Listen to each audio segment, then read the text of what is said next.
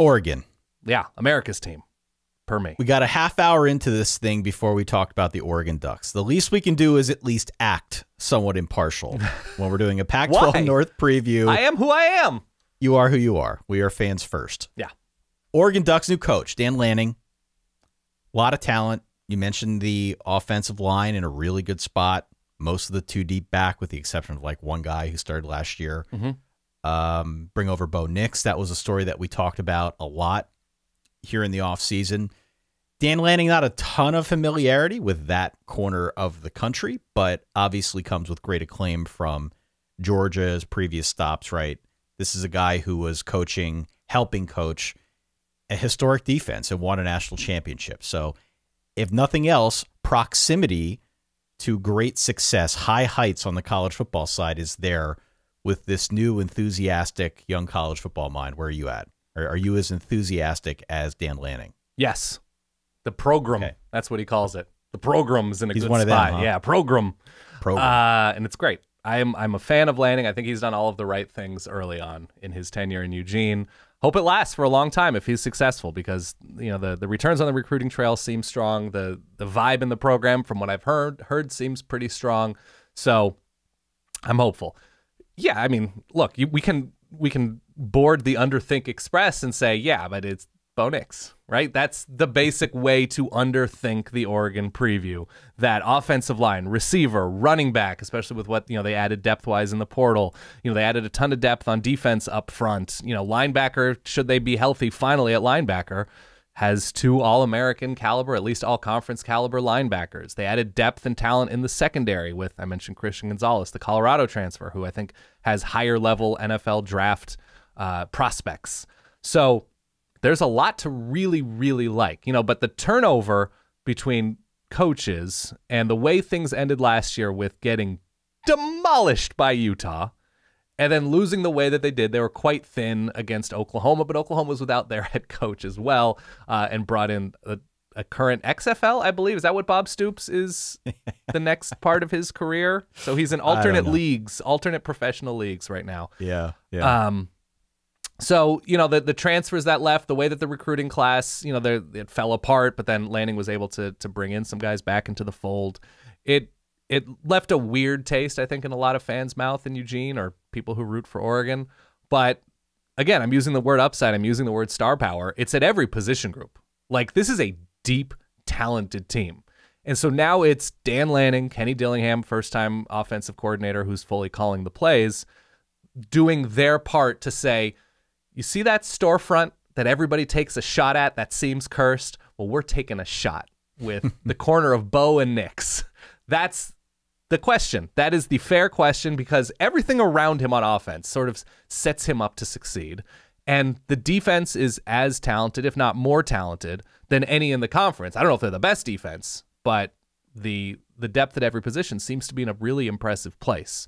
So it's limiting Bo Nix mistakes and brain fart plays and getting 72% out of good Bo Nix as opposed to 51, 44, 38, as we've seen in years past. The case would be, okay, he's playing against worse defenses. He has, perhaps a more stable environment. Auburn is a lot of really good things, but not necessarily stable behind the scenes and the expectations that he had.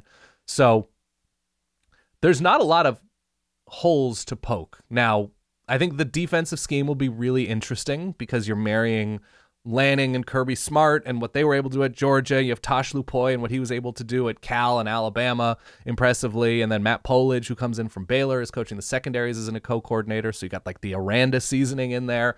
So there's a lot of interesting cooks in this kitchen on defense, and nobody has a full concept of what they're going to do on offense beyond look to Mike Norvell and the better of what he and Dillingham were able to do at Memphis, which is a lot of like really good running and decent quarterback play. So there's just a lot of mystery schematically. Yeah, I mean, we don't know exactly what it's going to look like.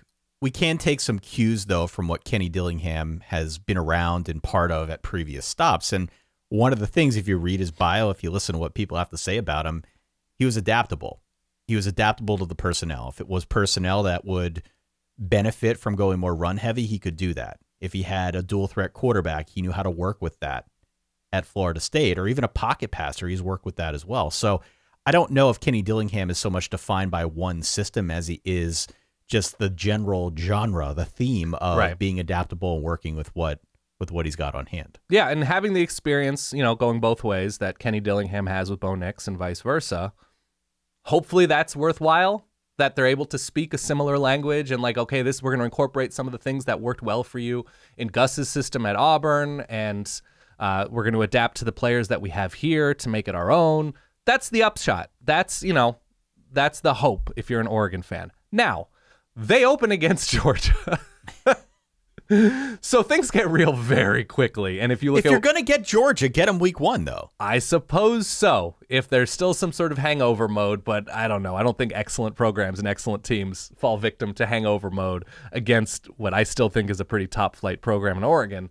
So, yes, get them early before they're truly in a rhythm. But I don't know. There's so much back in terms of coaching with Georgia, and so many guys, and we talked about this on the SEC preview, who actually played a ton on that defense, even though the guys who got drafted sort of received the majority of the attention. But, yeah, I suppose so. It's in, the Mercedes-Benz, whatever they're calling it, Mercedes-Benz Field. And so, I don't know. Maybe it's weird and cavernous, but Georgia's more experienced at this point playing in a place like that. So, after the Georgia game, it's not a bad schedule. That's just a tough way to begin the season. So they open it. It's kind of weird, though. They have Eastern Washington, always dangerous, and BYU, which returns a good amount, and we'll talk about them at another point.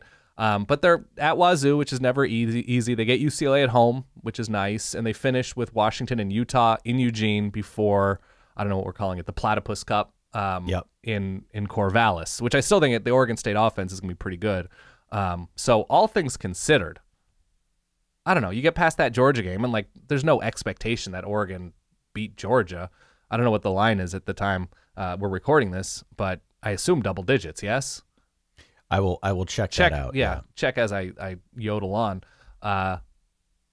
If Bo Nix, once again, if I'm going to say it with Cam Ward, if Bo Nix is a B+ quarterback, they should be in that conversation to win double digit games in year 1, because there are too many pieces for them not to be in that space, given if they're able to stay healthy on both sides of the ball, which is always a big if. Yeah, they should be a 10-2 type program. I'm seeing 18 points right now. Yeah, that's many points. That is a dozen and a half 18, points. Depends where you look. Yeah. Yeah. Okay. I mean, look, you can tell me anything, and I'm I could see how Oregon loses this game by 18 points. I've watched Oregon's presumed starting quarterback play against Georgia, and so I get it. 8.5 is the over-under. Feels low to me. What is the over-under? 8.5. 8.5 wins. I would probably take the over. It's hard for me to see. Again, we talk about the potential catastrophic defenses on Pac-12 teams' schedule, and I think Oregon's in a good place. Now, could they drop the BYU game? Unlikely, but there are versions of this universe in which it happens. Yeah. So, no, I think they're in a good place. Utah's going to be incredibly tough, but they miss what? They miss USC, right, in the regular season schedule, which is nice. I think they're going to be good. I don't think they're going to be great, but I think they're going to be good. And, yeah, if it's not Bo Nix, it's likely going to be Ty Thompson, the former highly regarded blue-chip quarterback, who is going to be a redshirt freshman this year. So, we'll see. You have any Oregon thoughts, concerns, upshots? Yeah, I mean, I'm concerned about Dan Lanning being a first-time head coach. Sure. But I'm not. But that's a common theme, especially going into 2022. There are so many big schools that have new coaches, that first-time head coaches, that it's fair to make that type of concern public. No, I mean, look, I'm concerned about that, but I feel like there's so much talent on this roster. I really like the fact that their offensive line's in such a good spot. It's not something that enough people talk about, and a lot of people still talk about it, but it all starts up front, as the wise prophet David Pollock once said. Davidius Pollicus, yeah. Yeah, and I think it's true, especially on the Oregon side. They've got good depth up front. They've got good talent up front. They only lose one guy off too deep. And so if that's your starting point, you could do a lot worse than that. What the offense looks like remains to be seen. I'm not a huge Bo Nix fan. You could definitely do worse than Bo Nix, though. Bo Nix, but you can do a lot with him.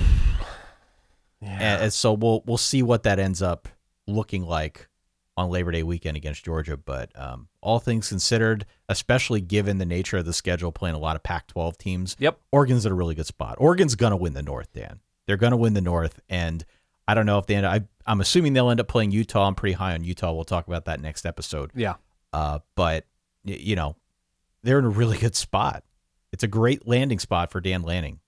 There, by the way, to tickle your Seinfeld and George Costanza portion of your brain, Oregon's sort of wild card slot back speed guy who they're going to move all over the place like a diet D'Anthony. His name is Seven. Seven. Just like George Costanza's dream name for his future son, Seven McGee. Seven. Good name. Seven McGee will be occupying that role.